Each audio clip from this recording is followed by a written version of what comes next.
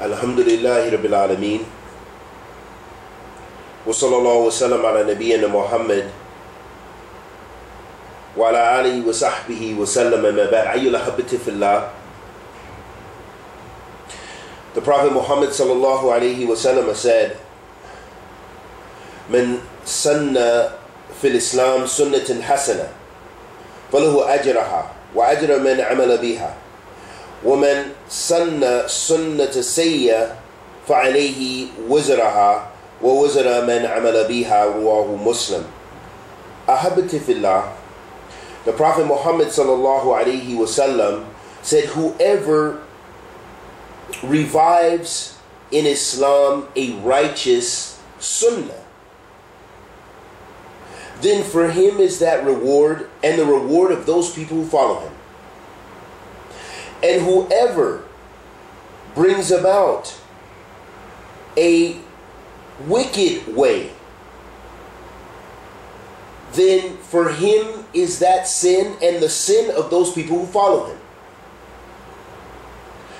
So those people who call you to misguidance and deviance,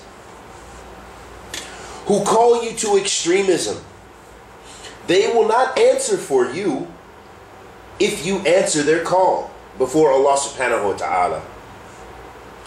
And it's up to you and I to fear Allah subhanahu wa ta'ala as much as we can. And it's up to you and I to seek knowledge and follow the sunnah of the Messenger of Allah sallallahu alayhi wa sallam, which we can only follow through knowledge, through ilm al-nafi'ah. The Prophet sallallahu alayhi wa sallam said, Man salaka tariqan yaltalmisuhu bihi ilman sahalallahu lahu tariqan al-jannah. Whoever traverses the path of knowledge, and Allah will make easier for him the path to paradise.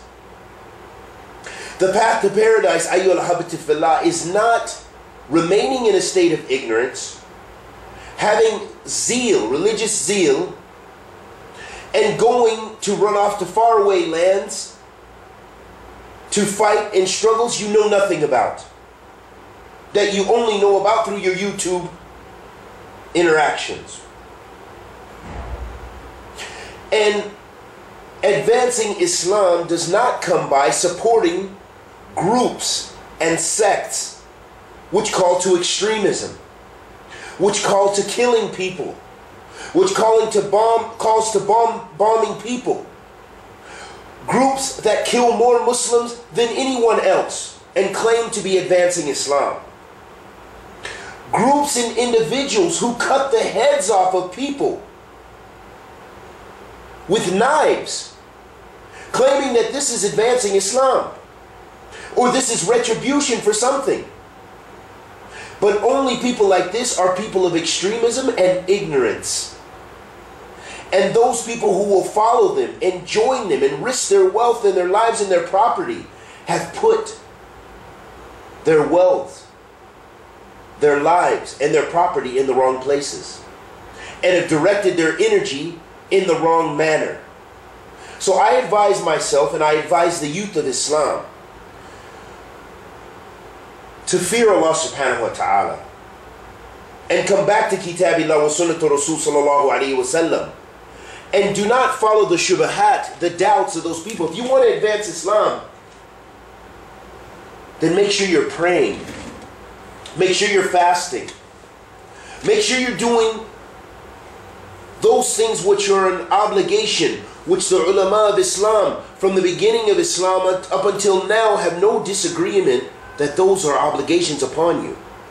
But how is it people who don't even practice think that they're going to erase all their deeds by running off in faraway lands and joining groups that they know nothing about, that are only known for brutality even from their own tongues, and are known for following the madhab of the Khawaarij, making takfir of the ulama and making takfir of all the Muslim leaders as if there's no Muslim leader parent? This is the madhab of Sayyid Qutb, and this is a dangerous, wicked ideology. And it's up to the communities, those masajid, they need to be talking about this in the West. They need to quit their cowardice, quit hiding under their banner of just we're immigrants in a new country, we're happy, but we don't even speak about this extremism. And we allow our youth to go and join this evil and contribute to evil. Those same youth will be the same ones who turn on you. Will be the same ones who come back and kill and attack you. Will be the same ones who make it hard for you to practice your Islam in Muslim and non-Muslim lands because of their wicked misguidance. The Prophet ﷺ said, "As-sami wa ta'a," said, "Isma wa ati'." Wa in abdul habashiyin, or kama qala Nabi sallallahu alayhi wa sallam.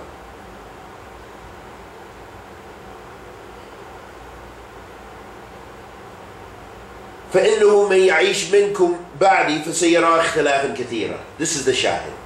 The Prophet ﷺ said, "Verily those people who live after me will see many differences." Don't we see many differences? How many groups do we have that they claim to be on the haqq?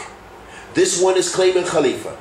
This one is in Nigeria doing all the wickedness, and no one from the Ummah supports this except for madmen. This one here in Somalia is just blowing up people in malls, killing people in malls, claiming it's a life for a life, and affecting the youth around the world so much so that they go and they kill people, claiming that they're just kills in the non-Muslim lands, and even in the Muslim lands. Then we have those in Afghanistan and Pakistan blowing up everyone in the souk, everyone in the masjid. You can't feel safety anywhere. The same as in Yemen. We have Al-Qaeda, we have all these other extremists. Ahabati fillah, wallahi taqallah subhanahu wa ta'ala. فَسَيَرَى اخْتِلَافًا كَثِيرًا. And you will see many differences. And the Prophet Muhammad sallallahu alayhi wa sallam said, فَعَلَيْكَمْ بِسُنَّتِي وَسُنَّةُ الخُّلَفَاءِ الرَّاشِدِينَ الْمَهْدِيِّينَ عَدُوا عَلَيْهَا بِالنَّوَاذِجِ وَإِيَّاكُمْ وَمُحْدَثَاتِ الْأُمُورِ فَإِنَّ كُلَّ بِدْعَةٍ ضَلَالَةٍ. The Prophet sallallahu alayhi wa sallam said, giving us a prescription for all this madness, these things that are pulling you in different directions. You want to help Islam, but you can't help it by blowing yourself up. That doesn't help any Muslim. No Muslim is advanced by that, and nor are you.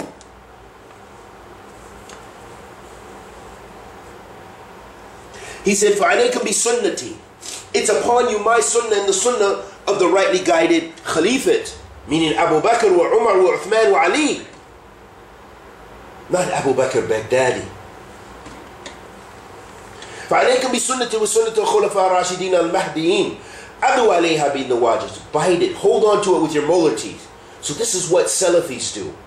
This is what Ahl Sunnah wal Jama'ah do. There's no such thing as Salafi Jihadi. There's no such thing as Salafi terrorist. There's no such thing as Salafi Jamaat kada wa kada. Salafis follow Kitabillah wa Sunnatu Rasul sallallahu alayhi wa sallam with the madhab of the Salaf of this ummah. It doesn't matter what Yasir Qadhi claims. It doesn't matter what the Orientalists claim. It doesn't matter what all these other false ideologues claim, and these people of batil and bid'ah, what they claim about Ahl Sunnah. Ahl Sunnah wants maslahah for mankind, wants the rectification of mankind by spreading Islam, by Kitabillah wa Sunnatu Rasul sallallahu alayhi wa sallam, in the madhab of the Salaf of this ummah. And our madhab is by ilm, is by knowledge, by teaching, grounding the people. And this will change the hearts of the people, increasing their belief. And we should be an example for non-Muslims, for them to rush to Islam. Who's rushing to Islam to people getting their heads cut off with a butter knife? Who's rushing to Islam when people are going to malls and killing women and children? Who's rushing to Islam with this? What kind of dawah to Islam is this? So, ahabati fillah, go back to the ulama of Islam. Listen to the fatwa of the major scholars, imams like Imam Fawzan, the Mufti of Saudi Arabia, and many others. وَلَوْ كَرِيَ الْكَافِرُونَ. Even if the disbelievers hate it. وَلَوْ كَرِيَ أَهْلَ الزَّنْدَقَةِ. Even if the Zanadiqa hate it, and the heretics. وَلَوْ كَرِيَ الْأَهْلَ بِدْعَةِ وَالْخَوَارِجْ وَالتَّكْفِيرِيُّونَ. Even if the Khawaarij, even if the Takfiris, even if those people who claim that they're fighting jihad, but they do it only through evil and wicked and spreading fasad fil ard. وَيُفْسِدُونَ فِي الْأَرْضِ أُولَٰئِكَ هُمُ. Those are the ones who are misguided. Those are the characteristics of the hypocrites, if you want to know the truth. Ahbetullah. And I'll end by this fatwa because it's so relevant, and we hear the same arguments, the same questions, and the same stuff from the people. May Allah open the people's ears, and I guess we should never tire in speaking about the haqq to the best of our ability. Sheikh Imam Fawzan said, it is an obligation. After being asked, during this time it's become common to curse and slander the major scholars, and accusations of wickedness and disbelief, especially after fatwa against bombings. They say our scholars are weak in love and hating for Allah. Therefore, we ask for your advice for those who are involved in this issue. And what is the ruling of refuting the one who speaks like this? Sheikh Fawzan said, it is an obligation on the one who is ignorant not to speak and keep silent, and fear Allah, and not to speak without knowledge. Verily, my Lord has prohibited wickedness, open and hidden, sinfulness and oppression without the right to do so. Also associating partners with Allah without authority to do so, and to speak about Allah without knowledge. Surah Al-A'raf, ayat 33.